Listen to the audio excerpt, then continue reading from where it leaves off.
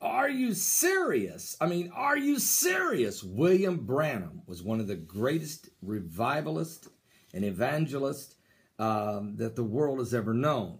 He had 7 visions that I want to share with you, just a quick synopsis of each one, that is so prophetic and powerful, it's very important. Now, you need to know who William Branham is.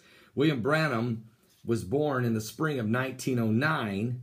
He was born to one of the poorest families deep in the hills of southern Kentucky. Within minutes of his birth, in this tiny one-room cabin, a strange light entered the room and hovered over his bed where he was laying. It was the beginning of a supernatural life that would change the face of modern Christian world. This is him, William Branham. Now, William Branham would come in contact with Dr. Lester Sumrall in his traveling and preaching. And Dr. Sumrall, of course, also had preached with alongside Smith Wigglesworth and Howard Carter and some of the, A. Allen and Oral Roberts and some of the patriarchs of old, basically. But William Branham was in his cabin there in Jeffersonville, Indiana. It was then late in the night that an angel of the Lord, he said, visited him and gave him the commission to start praying for the sick. In other words, he got a word from God to pray for the sick. Now, Dr. Lester Sumrall encountered William Branham, and I can say, and of course we know that if you know Dr. Lester Sumrall's story, is just tremendous miracles and healing and the power over demon spirits that he had, and also touched many lives. And I can tell you that it was in 1996, in March of 1996, the first time I ever went to Jerusalem. It was Dr. Lester Sumrall's tour at LaCie Tours I was on. Dr. Sumrall was on about his 39th or 40th trip to Israel, but it was his last. No one knew this. Matter of fact, in one night with 500 people in a room, and he was speaking as we were eating dinner after going out to the holy sites, he called 3 of us out of the crowd, 3 specific people out of the crowd. I was one of the 3, and he laid his hands on each one and prophesied over each one of us there in Jerusalem. And he prophesied and told me, he said the Lord was going to move mightily in our ministry. It was going to be a worldwide ministry and thousands would come to Christ. And he prophesied. I couldn't understand how in the world that could happen. And I never seen 1 ounce, 1 movement, not one thing from that prophecy for 15 years. And then God began to open the doors. Well, let me just say this quickly. William Branham had 7 visions. Here's what he had.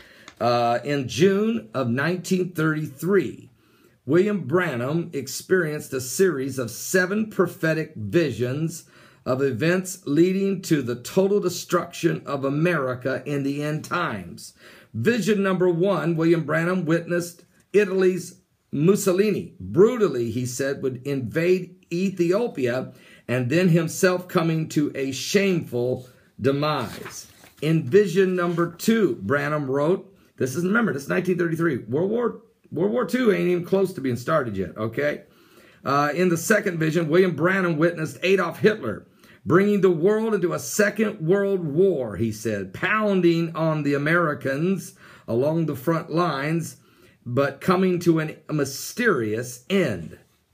In vision number 3, in the third vision, Branham said fascism and Nazism was swallowed up in communism.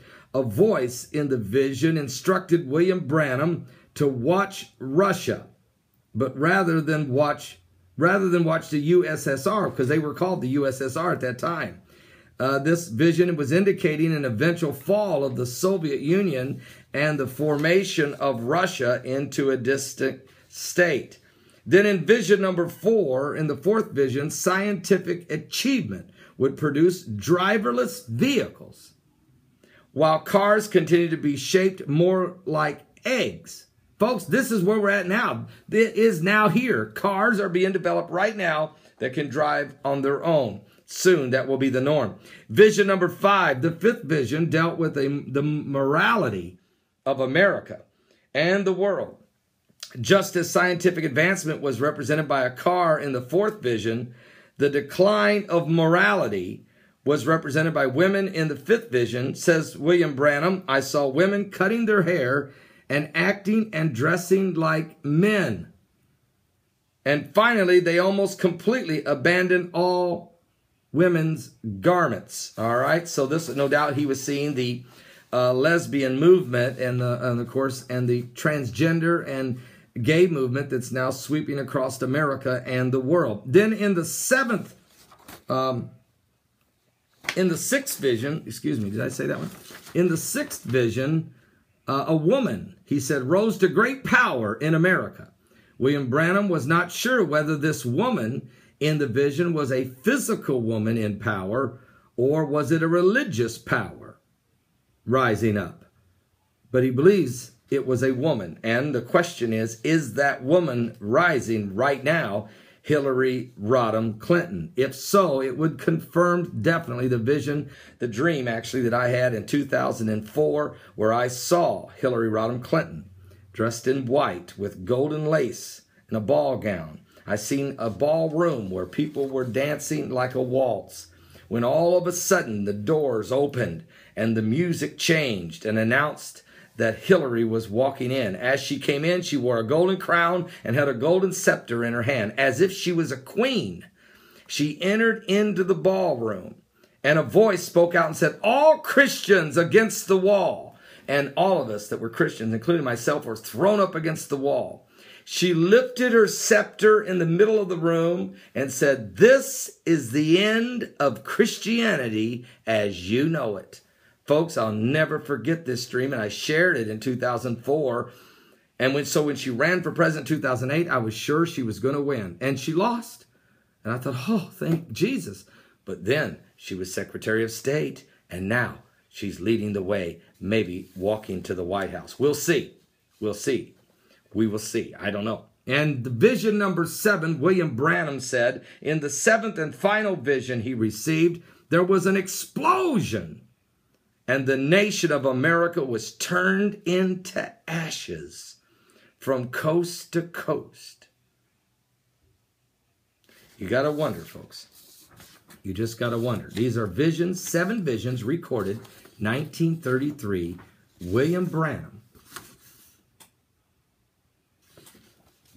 Just keep an eye on what's going on. Bible prophecy is coming to pass. And prophecy given to some of these older patriarchs and the power of the Holy Spirit. This man preached great revivals and crusades. People were saved and healed. Unbelievable. I mean, he would minister sometimes with A. Allen and T.L. Osborne. I mean, he got, just different ones. Dr. Summerall, of course, he was working with him, Oral Roberts, and others in a time of great revivals that took place. But I noticed that every one of these powerful men of God, sometime or another, they get a vision of the end times. Every one of them does. It's quite amazing how God always brings that out at some point. Look at David Wilkerson, who was one of the greatest pastors in his Times Square church in New York City, and he led thousands to the Lord. Yet he had some of the most powerful visions prophetically that we even still continue to watch today. Are you saved? Give your life to Jesus Christ, because we are, without question, running out of time.